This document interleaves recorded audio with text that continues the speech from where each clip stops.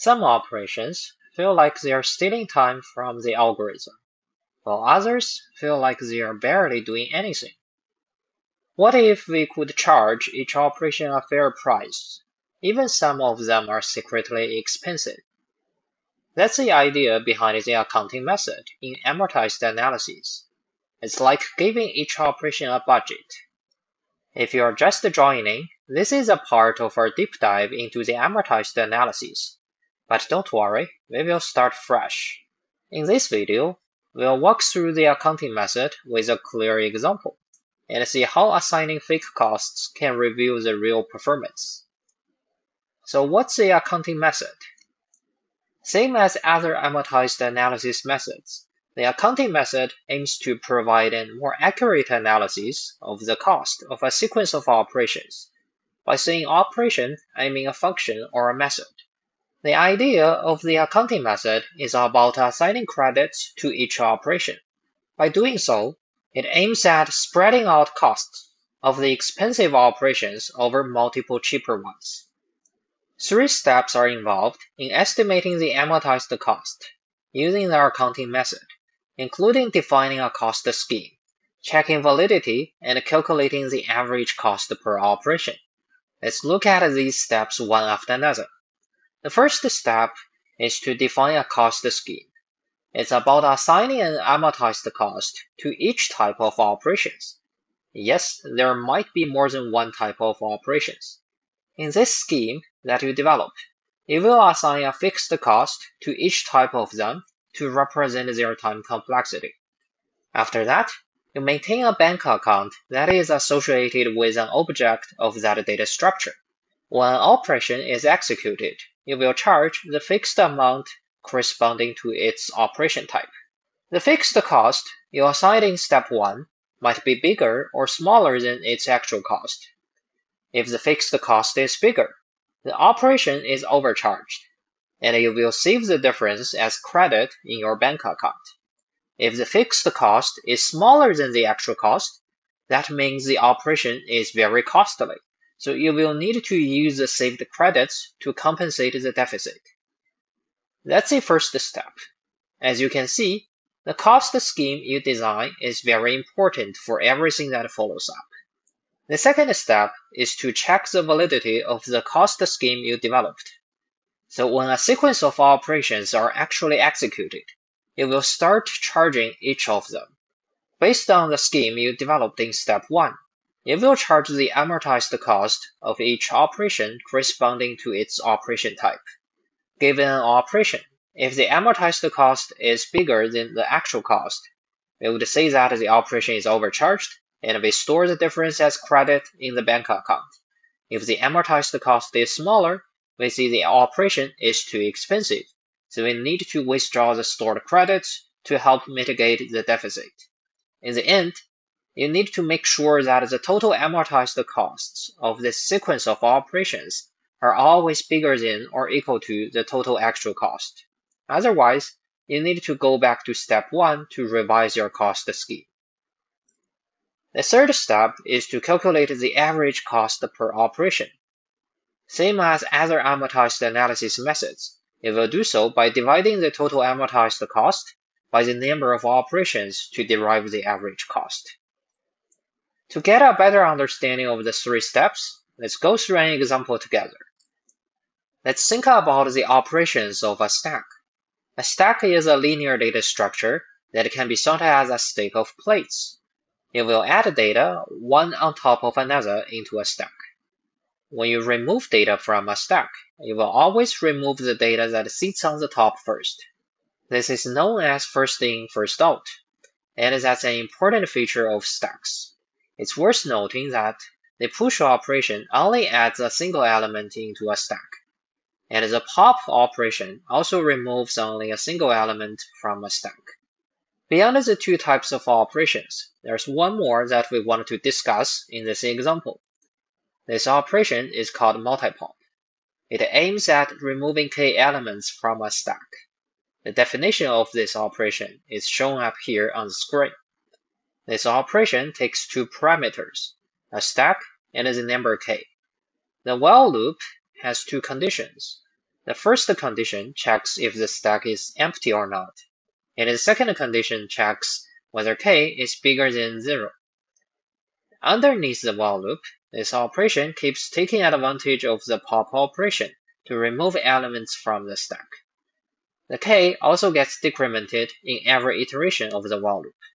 As you can see, the multi-pop operation will remove at most k elements from a stack. If a stack has fewer than k elements, all of them will be removed. The summary of the three operations of stacks is presented in this table. If you focus your attention on the cost column, you can see that the cost, or say the time complexity of both push and pop operations are simply big O of 1. The cost of multi-pop operation is either the length of the stack or k, whichever is smaller. Based on this summary, you can tell that the worst case time complexity of stack operations is big O of n, where n represents the number of elements in a stack. However, we know that the worst case may not represent the time complexity of a sequence of stack operations accurately. Think about it. The worst case happens when you have a multi-pop operation whose second argument is n, where n is equal to the stack size. But it has its limit. You can only remove as many elements as you have added using the push operation. When a stack starts as empty, you can't just keep executing the multi-pop operation without adding any elements first. In other words, the worst case can happen for only a single time, but not always over a sequence of operations. That's why the amortized analysis is needed, and that's where the accounting method can help. To apply the accounting method to this example, we need to follow the 3 steps strictly. The first step is about defining a cost scheme. We already know the actual cost per operation type. Both the push and pop operations take constant time to run, and the multi-pop operation takes either the same steps as the stack size or the given number k to run, whichever is smaller. It's our turn to assign a fixed amount of cost to each operation type. Considering that the 2 different pop operations can't remove any elements that were not added first by the push operation, so we can assign a bigger cost to the push operation first, and something smaller to both of the pop operations. For example, we can assign the amortized cost of a constant number 2 to the push operation, and both zeros to the 2 pop operations. Would this work? We can explore that at the validity checking step. If it doesn't work, we will revise this scheme in the future. To check the validity of the scheme we just developed, we can run it against a tangible example. We will start by running a number of push operations first, like this. As we do so, we will keep track of if we are running a deficit or credit for each operation, and maintain a bank account to store all the credits. Because each push operation only takes 1 step to run, but we charged it 2 instead. So we would get the credit equal to the difference, which is 1, whenever we run the push operation. After running push operations for 6 times, we will be able to accumulate 6 credits in total. After that, we will run the pop operation for 1 time, like this. We know that its actual cost is 1, but we didn't charge anything on it, so we would have a deficit from this operation, which means that we need to withdraw 1 credit from our bank account to pay for it. So the total credit will go from 6 to 5. Next, we will run a multi-pop operation that aims at removing 4 elements from the stack, like this. We didn't charge anything from this operation, but its actual cost is 4, so there's a deficit of 4 that we need to use the credit from our bank account to pay for. That's why the total credit goes from 5 to 1. Next, we will run another multi-pop operation that aims at removing 3 elements from the stack.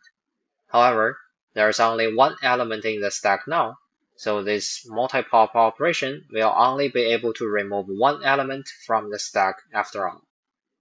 So the actual cost of this operation is 1. We didn't charge anything for this operation, so the deficit is 1. And it needs to be paid using the credit from our bank account. After the 3 pop operations, all credits have been used, and the stack goes back to empty. From this example, you can see that assigning an amortized cost of 2 to the push operation and 0 to the pop and multi-pop operations clearly works, as the total credit numbers never goes below 0. Or say that the total amortized cost is always bigger than or equal to the total actual cost, regardless of whether it's a pop or multi-pop operation.